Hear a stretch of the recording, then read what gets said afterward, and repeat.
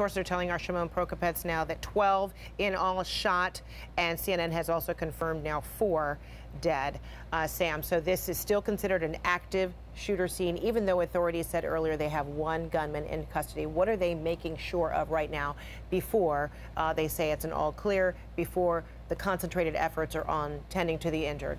Well, they have to canvass the building. And the Tree of Life Synagogue, I've never been there, but it looks rather large. There are multiple rooms in any synagogue. It is unclear whether this suspect was acting by himself or with others. So now that he has reportedly left the building, they're likely looking to see whether there's anybody else in there that may pose a threat.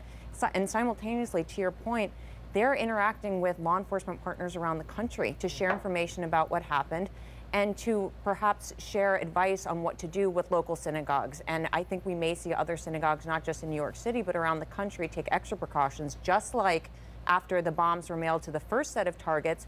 We know that law enforcement went to other potential sites just to share protocols on what to do. I think we'll see that repeated.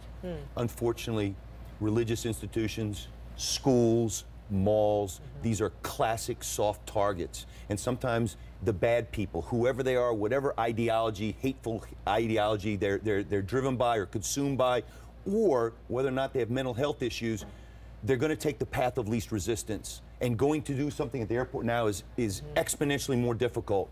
But going to an undefended synagogue, not so much.